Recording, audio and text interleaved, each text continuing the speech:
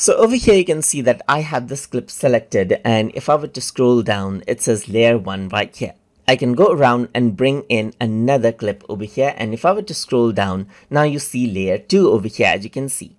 If I were to select layer 1, then what happens is that this video actually will come up to the top right here, just like this, right here, as you can see. So now this is what you have in the background, and if I were to go around over here, you can see that I got 2 layers, and although this layer is at the top, now this seems at the top. That is because we selected layer 2. If I were to click on this, now this is layer 1, as you can see right here. And this sometimes becomes confusing right here. And if you just want the layers to show up as per how you arrange them over here, then you can enable something called free layer.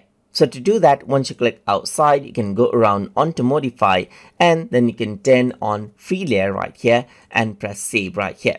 Once you do that, what happens is that the layers now what happens is that whatever is on the top will show up at the top right here, just like this. And if you were to scroll down, you don't get that option anymore.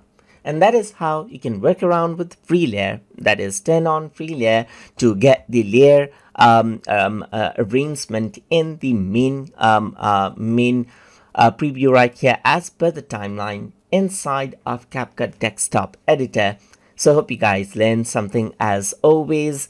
And as always, please like, comment, share, and subscribe.